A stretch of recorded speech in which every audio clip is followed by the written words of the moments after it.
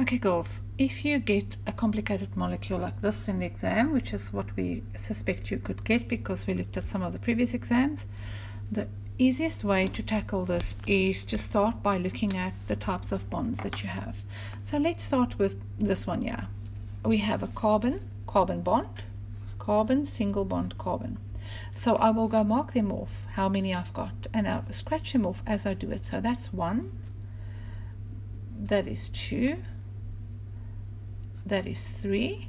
So if I look at it, I don't see any more. So that means carbon-carbon, I have 3 bonds, and I'll go to the table and I look up my carbon-carbon bond value, and I see it's 348 joules. So it's 3 times 348 joules, kilojoules. And when I multiply that out, I see that my answer is 1044 kilojoules. So now I've done that one, I need to find the other bonds that are involved.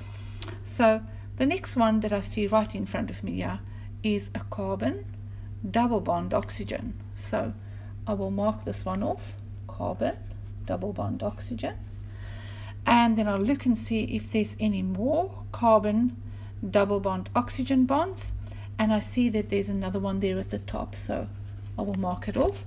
I don't see any more, which means I have 2 carbon double bond oxygen bonds. I will look at my table, carbon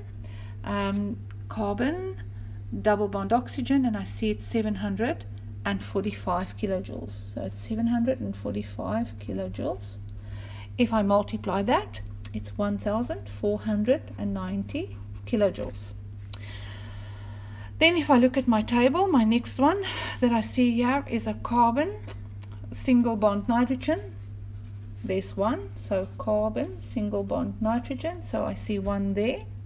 Here is another one, 2 carbon single bond nitrogen. Here is 3. Here is 4. Here is 5, 6, and I don't see any more, so I have 6 carbon single bond nitrogen bonds. If I use the table there to look it up, I see that it's 305 kilojoules to break 1, and I have 6, so I multiply the 6 by 305. That gives me 1830 kilojoules of energy. I then do the same for the next one. So let's see, here is a nitrogen hydrogen bond. I see it right here. So nitrogen hydrogen single bond, there's 1. If I look at it, I don't see any more nitrogen hydrogen bonds, so that means there's only 1, and to break one of those bonds is 386 kilojoules. So 1 times 386 is 386 kilojoules. So that one was fairly easy. Now the next one is nitrogen single bond hydrogen. In other words, I'm looking at the one that I see here, nitrogen single bond hydrogen, and if I look at it, I see that there's only, sorry, I've just done nitrogen single bond hydrogen, now I'm repeating it, sorry, let's cancel this one. So that the next one is carbon double bond carbon, this one over here, so that's one of them. I don't see any more carbon double bond carbon, so that means there's only 1, and that is 614 kilojoules.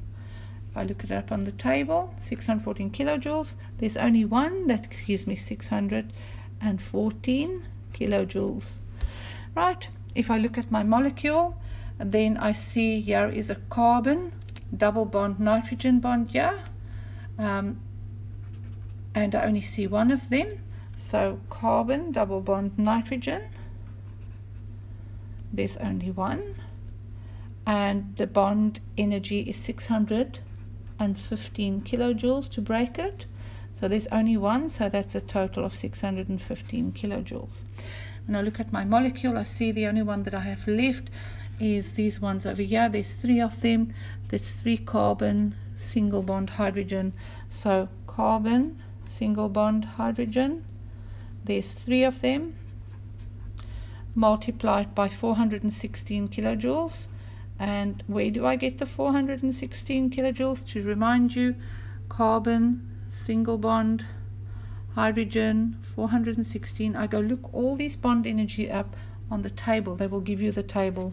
So if I multiply this 3 times 614 kilojoules, that is going to be 1248 kilojoules of energy. I then add all of these energy values together, which gives me 7227 kilojoules of energy. So if I add all of them up, then I will find the total energy that I need to break all these bonds.